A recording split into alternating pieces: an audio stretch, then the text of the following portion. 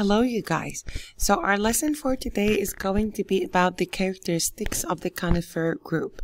Now, let me start by telling you that the conifer group belongs to a bigger group of plants called the gymnosperms.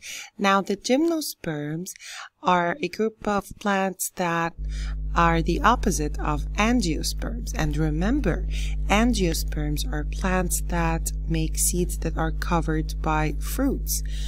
Now, gymnosperms is the other kind of plants that make seeds that are not covered by fruits, and we call them naked seeds. So, first of all, the gymnosperms are plants that make seeds, and those seeds are naked, which means that they are not enclosed in a protective covering, which means that they are not covered by fruits. And they have needle-like or scale-like leaves, and this makes them become evergreen plants, most of them. And evergreen means they stay green all year long. Also, they have deep growing root system, and examples are like shrubs, but most of them are trees. Now, some examples of gymnosperms or types are cycads. And believe it or not, 175 years ago, most of the plants on Earth were cycads. Now, in your lesson, you are not responsible to know the other kinds of gymnosperms. You are supposed to know only conifers. But I want you to know other types of gymnosperms just for more information. Now, those cycads, they are mainly plants that grow in tropical regions, which means that they grow in hot areas. And they look like palm trees, but they have cones in the middle, and those cones are large. Another kind of gymnosperms, again, you are not responsible for them. I just want you to know the other kinds of gymnosperms. So the other kind of gymnosperms are ginkgos. And ginkgo plants, there is only one kind or one species of ginkgo. It's called the ginkgo biloba. And they survived all those years because of the Chinese and the Japanese people. And they can grow almost as tall as 25 meters, which is really tall. And they can tolerate pollution, which means that they can survive in harsh environments that are rich in pollution, especially air pollution. Now, the other kind of gymnosperms, again and again, you are not responsible for all of those types of gymnosperms. I just want you to know them, to have an idea, but you are only responsible of conifers. Now, the other kind of gymnosperms, which is called the gnetophytes, the G here, over here, is a silent letter, so we call them gnetophytes. They are the least to see. There are not so many on Earth, and they live in hot and dry deserts of South Africa and some deserts in the western United States. Some are trees and some are shrubs and some are even vines, but there are not so many on Earth. Now, the hot stuff is conifers, which are also the gymnosperms that we are studying about now. And those conifers, they are, again, cone-bearing plants. When we say bearing, we mean holding. So they are plants that hold cones, or they make cones. That's why they are called conifers. They are the largest and the most diverse. We mean diverse, that means that there are different kinds of them, or different groups of them. For example, pines, redwoods, cedar, hemlocks, and junipers. I got you here a picture of some conifers. For example, the umbrella pine, the cedar of Lebanon, which we draw on the Lebanese flag, the spruce tree, the larch, and fir. Of course, they are evergreen plants, which means that they keep their leaves that look like needles all year long. Now, how do they reproduce? Actually, they do with cones. Remember, angiosperms reproduce with flowers. Now, gymnosperms here reproduce with cones. And those cones there are two kinds of cones. One kind is the male cone, and the other kind is the female cone.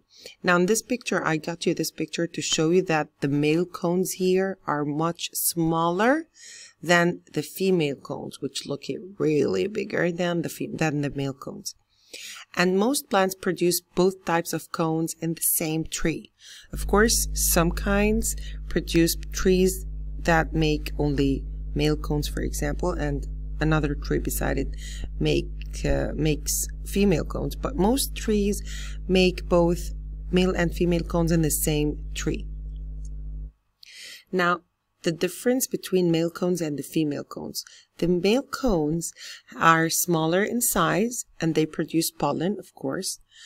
And the male cones produce many pollen grains that can overflow the spaces between the cone scales, and they can be carried by wind to the female cone. Now, on the other side, the male cones, they contain at least one ovule, which is going to be a seed after fertilization happens. I mean, after pollination, when pollination happens and pollen moves from the male cone to the female cone, then the pollen will reach the ovule and fertilization will happen.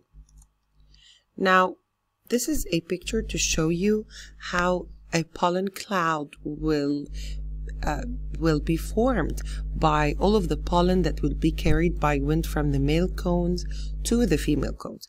So the transfer of pollen from the male reproductive structure or part, which is the cone, to the female reproductive structure or part, which is the female cone.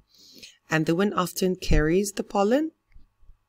Pollen collects on the sticky substance produced by each ovule, which means that the female cone produces a sticky substance on the outside so that the pollen from the male cones can stick to it. And the scales of the ovule close and trap the pollen, and then the seeds will grow and develop on the scale in the female cone. Now, female cones stay on the tree because, you know, they are holding the seeds, right? But the male cones, they will fall off after they shed their pollen because, you know, they finished their job. Now, what happens? Again, pollination. It's the transfer of pollen from the male part to the female part of the plant. In this case, from the male cone to the female cone on the tree. And then the wind transfers the pollen, and then the pollen is collected on the sticky substance around the ovule, in this case the female cone, and the scales of the female cone close to seal in the pollen. And then fertilization occurs or happens, and then the seed develops on the scale in the cone, and the female cones stay on the tree, and the male cones fall off. Now, the seed dispersal, or how do the seeds travel?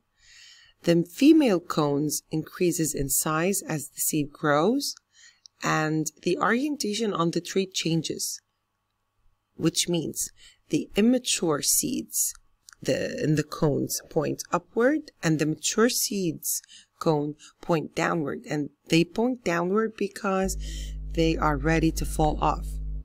When the seeds are mature, the cones open. In this case, those cones are the female cones because only the female cones hold the seeds, right? And then the wind shakes those seeds from the cone and it carries them away. And only a few seeds will land in suitable surroundings. Now, gymnosperms and the living word. Products from conifers can be paper, wood products. They can be used for rayon and clothes. And, you know, we can cut a lot of trees for, you know, furniture and stuff. But remember that cutting a lot of trees is bad for our environment. Instead, we should plant a lot more. Thank you so much for listening.